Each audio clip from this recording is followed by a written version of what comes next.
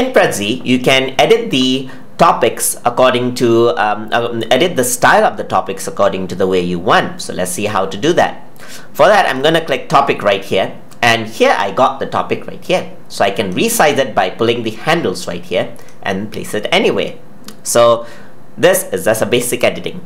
Once you select this, you notice that there's the overview menu right here. You can see that there's the preset and there's the fill color, which is associated with the style of this right here. If you were to click on title, you can see that the menu actually changes. So I'm going to click back over here and then click on the topic right here. So here you can see that I got presets where I can choose different colors over here, as you can see. So it actually does everything for you if you want to save your time. Here you can choose the fill color. You can have a solid fill or a linear gradient fill, as you can see. So you have different styles over here, just like that. You can set the start, you can set the end. Let me start with solid first. So you can see that you can choose different colors of your liking and choose these colors as well. You can also have a custom color by clicking on this icon right here and choosing the color shade that you want, just like that, and press OK. So you can see that it is very good. Also, if you want to add in a custom color, you can type in the hexadecimal code if you are familiar with it. For example, FF00F1. So exactly the same hexadecimal code can also be added. You can also work with the opacity right here. You can see that the level of opacity is maintainable. So let me just keep it to this range right here. And in my case, I'm gonna use yellow right here because that seems more okay for my design. I can also go for linear gradient, as you can see. So you can choose the start and end. So you can choose a starting color and you can choose an ending color right here. So even the opacity that is adjustable just like that. So there's a linear gradient as well.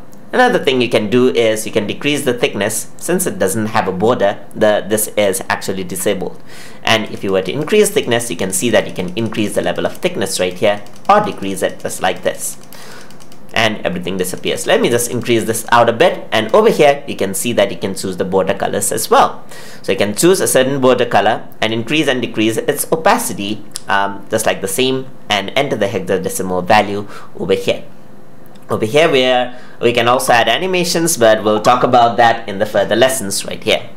So now over here, what you can also do is you can decrease everything else. So you can decrease the thickness right here. You can remove everything out. So you can actually choose a solid fill and then bring down the full opacity. So if you want a full transparent title, you can actually do that just like that. So once you go in, you can see that there are many things that you can edit. So everything is transparent over there. So if you want your custom graphics over there or something, then you can actually do that just like that as well. So that is how you can work with titles. So everything is the same actually. So if you were to choose a stack title, for example, and go in, then the way to edit these are the same. So you can add in the border color, you can increase the opacity, for example. So you can increase the opacity, increase and decrease the opacity just like that.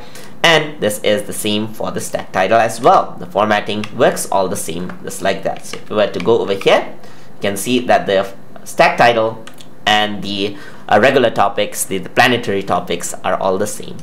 So that is how you can work and edit the styles of the topics and subtopics inside of Prezi. Hope you guys learned something as always. And as always, please like, comment, share, and subscribe.